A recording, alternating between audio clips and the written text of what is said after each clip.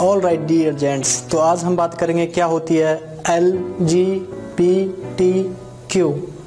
कौन सी कम्युनिटी होती है, किस तरह के ये लोग होते हैं, क्या इनका नेचर होता है, क्या इनकी पोजीशन होती है, क्या इनका स्टैंडर्ड होता है, everything. So let's start it. Intro. Just a young gun with a quick fuse. I was uptight, wanna let loose. I was dreaming of bigger things and wanna leave my old life behind. So okay, LGBTQ. So L stand for lesbians, यानी कि अगर कोई girl दूसरी girl से sexual intercourse करे, प्यार करे, उन्हें आपस में लव हो, तो इस कैटेगरी को बोलते हैं लेस्बियन। Got it? इसको बोलते हैं lesbian. So moving on the next one. Next one is gay. Gay, yes. इसके अपोजिट, अगर बॉय किसी बॉय से प्यार करे, सेक्सुअल इंटरकोर्स करे और अट्रैक्शन हो, तो उस कैटेगरी को बोलते हैं गे। Got it? And the third thing is bisexuality.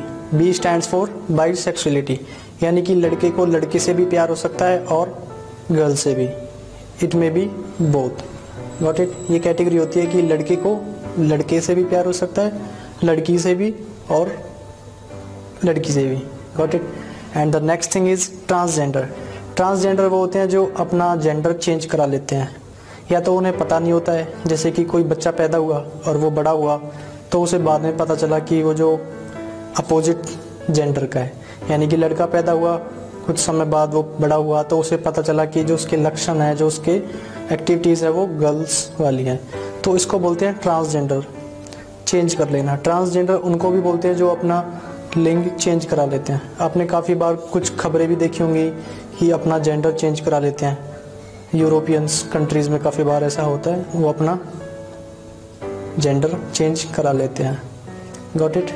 And the next thing is Q. Q stand for क्यूरर। तो इस सारी कम्युनिटी को हम क्यूरर बोल देते हैं, यानी कि जिन्हें उन्हें पता नहीं है कि कब क्या हो जाए, किससे प्यार हो जाए, लड़के से लड़की से, तो उस पूरी कम्युनिटी को क्यूरर बोल देते हैं। ये तो हो गई कुछ डेफिनेशंस LGBTQ की, लेकिन अब मॉरल ये निकलता है कि कभी भी आप ऐसी कम्युनिटी के लोगों को देखें तो उनका कृपया मजाक ना उड़ाएं, उन्हें ऐसे बोलकर उनकी रिस्पेक्ट ना गिराएं, because everybody has right to life. हर किसी को जीने का अधिकार है विद डिग्निटी, उन्हें अपना राइट है, वो किसी से भी लगाव रख सकते हैं, प्यार कर सकते हैं, कुछ भी कर सकते हैं, उन्हें राइट है। Got it? तो कभी किसी का ऐसे मजाक ना उड़ाएं और respect them, they are the part of our society. So I hope it is clear now. Bye.